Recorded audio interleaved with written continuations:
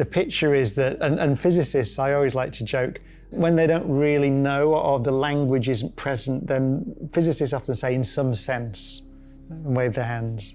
So in some sense, there's an equivalent description of our reality which lives on a boundary surrounding it, perfectly equivalent. And you might ask the question, well, what's the real description of reality? And the answer is we don't know, but they're equivalent. So it's strongly suggestive that there's let me say a deeper theory, but at least a different theory of our experience of the world, of space and time, that does not have space and time in it.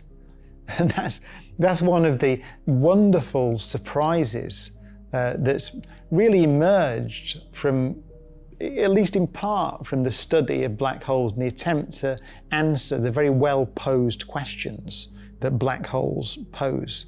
I should say that the work done by Maldacena, the ADS-CFT correspondence, was purely mathematical. So it wasn't framed in the study of black holes, although the questions ultimately seem to be intimately related.